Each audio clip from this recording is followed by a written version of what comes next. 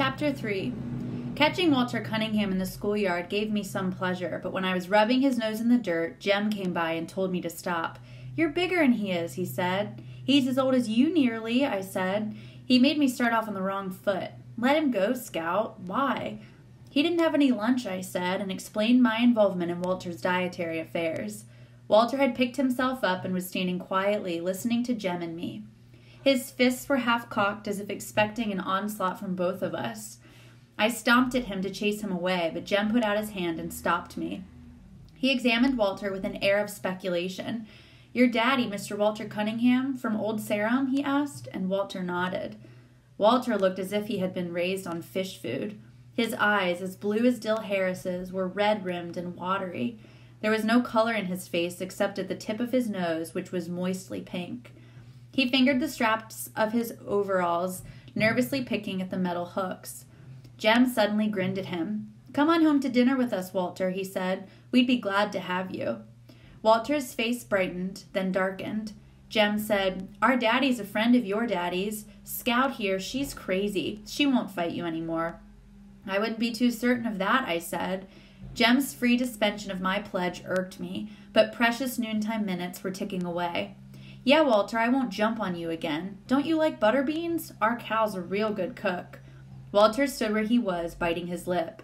Jem and I gave up, and we were nearly to the Radley place when Walter called, "Hey, I'm coming." When Walter caught up with us, Jem made pleasant conversation with him. "A haint lives there," he said cordially, pointing to the Radley house. "Ever hear about him, Walter?" "Reckon I have," said Walter. "Almost died first year I come to school and ate them pecans. Folks say he poisoned 'em and put 'em over on the school side of the fence." Jem seemed to have little fear of Boo Radley now that Walter and I walked beside him. Indeed, Jem grew boastful. "I went all the way up to the house once," he said to Walter. "Anybody who went up to the house once oughta not to still run every time he passes it," I said to the clouds above. "And who's running, Miss Priss?" "You are, when ain't anybody with you." By the time we reached our front steps, Walter had forgotten he was a Cunningham. Jem ran to the kitchen and asked Calpurnia to set an extra plate. We had company. Atticus greeted Walter and began a discussion about crops neither Jem nor I could follow. "Reason I can't pass the first grade, Mr. Finch, is I've had to stay out every spring and helped Papa with the choppin', but there's another one at the house now that's field size." "Did you pay a bushel of potatoes for him?" I asked, but Atticus shook his head at me. While Walter piled food on his plate, he and Atticus talked together like two men, to the wonderment of Jem and me. Atticus was expounding upon farm problems when Walter interrupted to ask if there was any molasses in the house. Atticus summoned Calpurnia, who returned bearing the syrup pitcher. She stood, waiting for Walter to help himself. Walter poured syrup on his vegetables and meat with a generous hand. He would probably have poured it into his milk had I not asked what the Sam Hill he was doing. The silver saucer clattered when he replaced the pitcher, and he quickly put his hands in his lap. Then he ducked his head. Atticus shook his head at me. "But he's gone and drowned his dinner in syrup," I protested. "He's poured it all over." It was then that Calpurnia requested my presence in the kitchen. She was furious, and when she was furious, Calpurnia's grammar became erratic. When in tranquility, her grammar was as good as anybody's in Maycomb. Atticus said Calpurnia had more education than most colored folks. When she squinted down at me, the tiny lines around her eyes deepened. "There's some folks who don't eat like us," she whispered fiercely, "but you ain't called on to contradict 'em at the table when they don't. That boy's your company, and if he wants to eat up the tablecloth, you let him, you hear?" "He ain't company, Cal. He's just a Cunningham." "Hush your mouth. Don't matter who they are. Anybody sets foot in this house is your company. And don't you let me catch you remarking on their ways like you is so high and mighty. Your folks might be better than the Cunninghams, but it don't count for nothing the way you're disgracing 'em. If you can't act fit to eat at the table, you can just set here and eat in the kitchen." Calpurnia sent me through the swinging door to the dining room with a stinging smack. I retrieved my plate and finished dinner in the kitchen, thankful, though, that I was spared the humiliation of facing them again. I told Calpurnia to just wait. I'd fix her. One of these days, when she wasn't looking, I'd go off and drown myself in Barker's eddy, and then she'd be sorry. Besides, I added, she'd already gotten me in trouble once today. She had taught me to write, and it was all her fault. Hush your fussin', she said. Jem and Walter returned to school ahead of me. Staying behind to advise Atticus of Calpurnia's iniquities was worth a solitary sprint past the Radley place. She likes Jem better than she likes me anyway, I concluded, and suggested that Atticus lose no time in packing her off. Have you ever considered that Jem doesn't worry her half as much? Atticus's voice was flinty. I have no intention of getting rid of her, now or ever. We couldn't operate a single day without Cal. Have you ever thought of that? You think about how much Cal does for you, and you mind her, you hear? I returned to school and hated Calpurnia steadily until a sudden shriek shattered my resentments. I looked up to see Miss Caroline standing in the middle of the room, sheer horror flooding her face. Apparently, she had revived enough to persevere in her profession. "It's alive!" she screamed. The male population of the class rushed as one to her assistance. Lord, I thought, she's scared of a mouse. Little Chuck Little, whose patience with all living things was phenomenal, said, "Which way did he go, Miss Caroline? Tell us where he went. Quick! D.C." He turned to the boy behind him. "D.C., shut the door and we'll catch him. Quick, ma'am, where'd he go?" Miss Caroline pointed a shaking finger not at the floor nor at the desk, but to a hulking individual unknown to me. Little Chuck's face contracted, and he said gently, "You mean him, ma'am?" "Yes'm, he's alive. Did he scare you some way?" Miss Caroline said desperately, "I was just walking by when it crawled out of his hair. Just crawled out of his hair." Little Chuck grinned broadly. "There ain't no need to fear a cootie, ma'am. Ain't you ever seen one? Now don't you be afraid. You just go back to your desk and teach us some more." Little Chuck Little was another member of the population who didn't know where his next meal was coming from, but he was a born gentleman. He put his hand under her elbow and led Miss Caroline to the front of the room. "Now don't you fret, ma'am," he said. "There ain't no need to fear a cootie. I'll just fetch you some cool water." The cootie's host showed not the faintest interest in the furor he had wrought. He searched the scalp above his forehead, located his guest, and pinched it between his thumb and forefinger. Miss Caroline watched the process in horrid fascination. Little Chuck brought water in a paper cup, and she drank it gratefully. Finally, she found her voice. "What is your name, son?" she asked softly. The boy blinked. "Who, me?" Miss Caroline nodded. "Burris Ewell." Miss Caroline inspected her roll book. "I have a Ewell here, but I don't have a first name. Would you spell your first name for me?" "Don't know how. They call me Burris at home." "Well, Burris," said Miss Caroline, "I think we'd better excuse you for the rest of the afternoon. I want you to go home and wash your hair." From her desk she produced a thick volume, leafed through its pages, and read for a moment. "A good home remedy for Burris. I want you to go home and wash your hair with lye soap. When you've done that, treat your scalp with kerosene." "What for, missus?" "To get rid of the cooties. You see, Burris, the other children might catch them, and you wouldn't want that, would you?" The boy stood up. He was the filthiest human I had ever seen. His neck was dark gray, the backs of his hands were rusty, and his fingernails were black deep into the quick. He peered at Miss Caroline from a fist-sized clean space on his face. No one had noticed him, probably because Miss Caroline and I had entertained the class most of the morning. "And Burris," said Miss Caroline, "please bathe yourself before you come back tomorrow." The boy laughed rudely. "You ain't sending me home, missus. I was on the verge of leaving. I done my time for this year." Miss Caroline looked puzzled. "What do you mean by that?" The boy did not answer. He gave a short, contemptuous snort. One of the elderly members of the class answered her. "He's one of the Ewells, ma'am," and I wondered if this explanation would be as unsuccessful as my attempt. But Miss Caroline seemed willing to listen. "Whole school's full of 'em. They come first day every year and then leave. The truant lady gets 'em here, 'cause she threatens 'em with the sheriff, but she's give up trying to hold 'em. She reckons she's carried out the law, just getting their names on the roll and running 'em here the first day. You're supposed to mark 'em absent the rest of the year." "But what about their parents?" asked Miss Caroline in genuine concern. "Ain't got no mother," was the answer, "and their pa's right conscientious." Burris Ewell was flattered by the recital. "Been comin' to the first day of the first grade for 3 year now," he said expansively. "Reckon if I'm smart this year, they'll promote me to the second." Miss Caroline said, "Sit back down, please, Burris," and the moment she said it, I knew she had made a serious mistake. The boy's condescension flashed to anger. You try and make me, missus. Little Chuck Little got to his feet. Let him go, ma'am, he said. He's a mean one, a hard-down mean one. He's liable to start something, and there's some little folks here.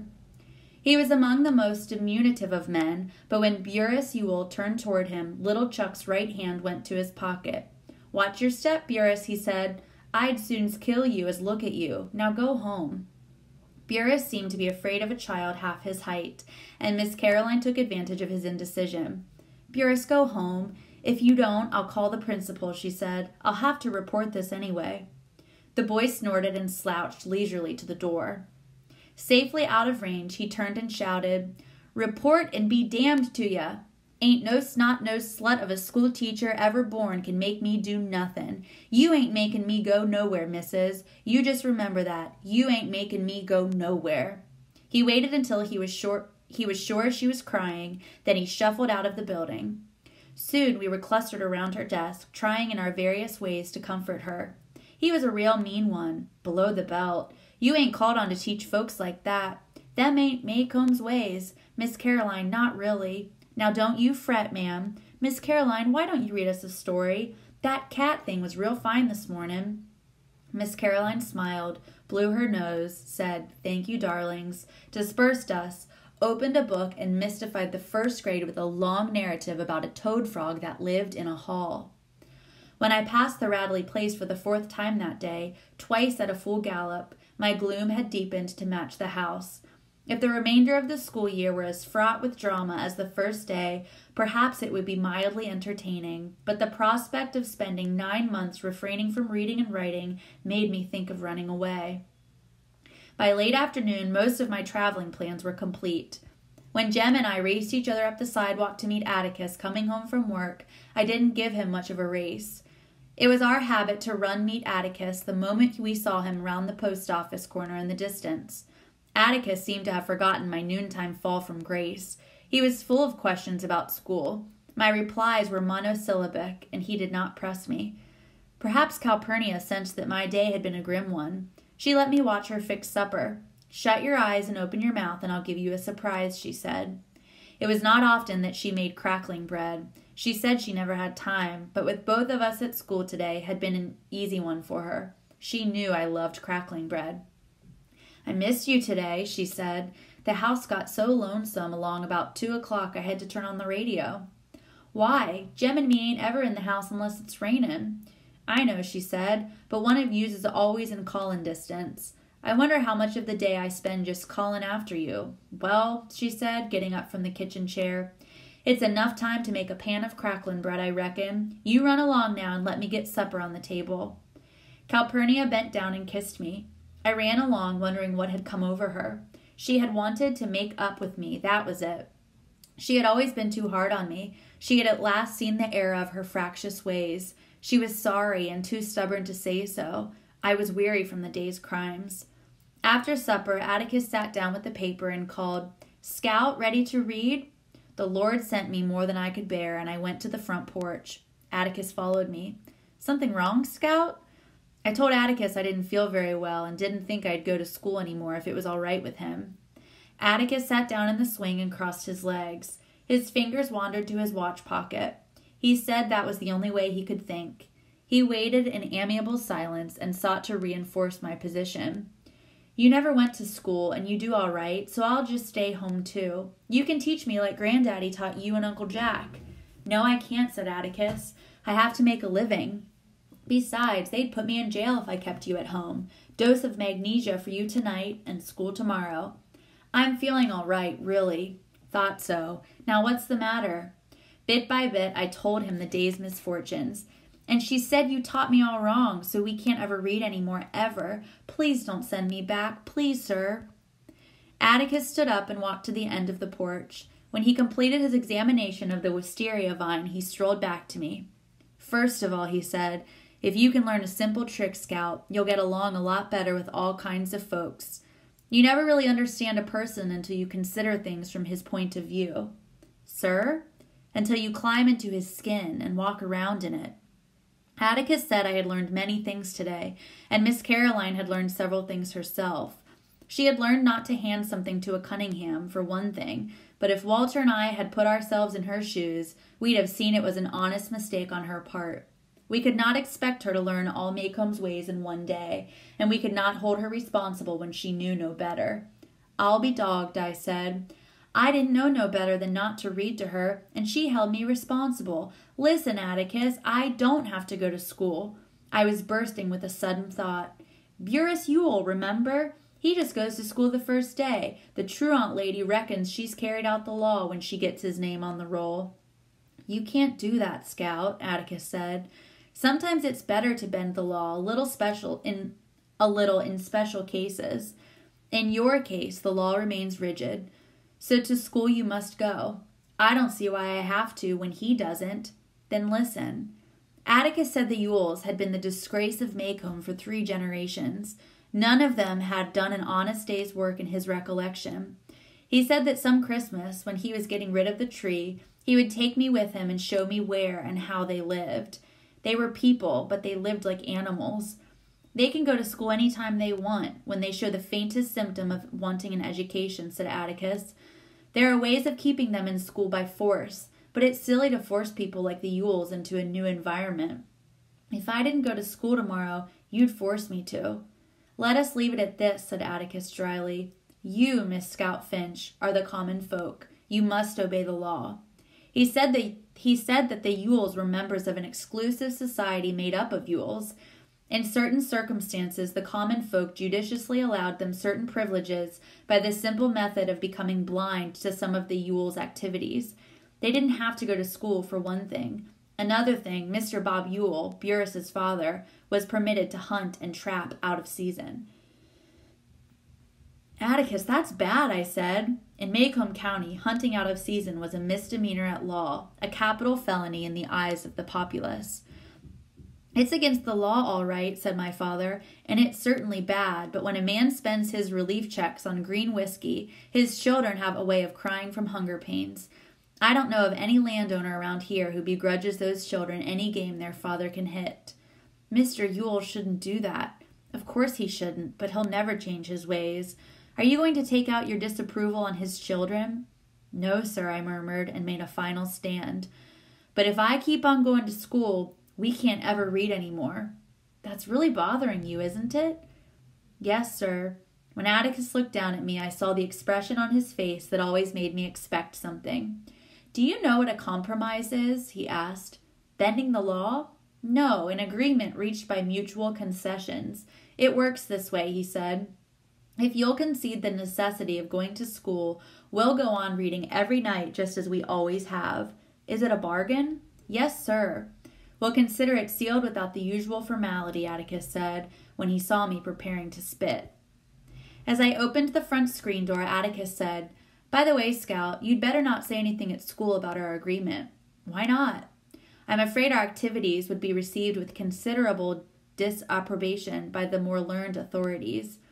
Jem and I were accustomed to our father's last will and testament diction, and we were at all times free to interrupt Atticus for a translation when it was beyond our understanding. Huh, sir?